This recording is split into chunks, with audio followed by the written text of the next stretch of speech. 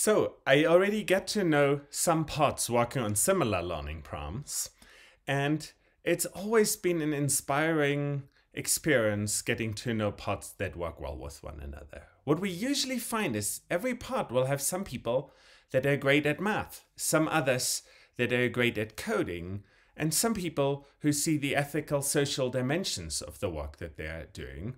Everyone in a well-working group helps the others learn and grow, and in a way everyone's having a great time.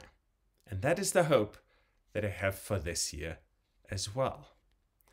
So let me briefly say a few things that barely deserve to be said, which is first, deep learning matters.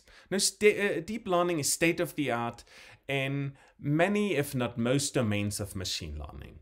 Most interesting computer vision problems these days are solved with deep learning. Most natural language processing problems are solved with deep learning.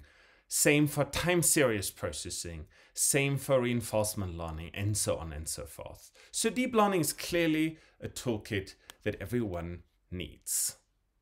I should also say that deep learning in lots of ways is machine learning. It might be a modern way of doing machine learning, but it inherits a lot of ideas from machine learning. So what does that mean? From the field of machine learning, it inherits ideas like regularization, ideas of how to establish success at solving a machine learning problem, the interface of machine learning with reality. It inherits ideas from statistics, and in general, it inherits concepts about machine learning. That is why this course here has the prerequisite of having taken a course on machine learning. So, we are extremely happy that you're joining us in this journey of trying to build a course that really brings deep learning in an accessible, inverted classroom approach to everyone. Now we want you to talk about your expectation with the pod.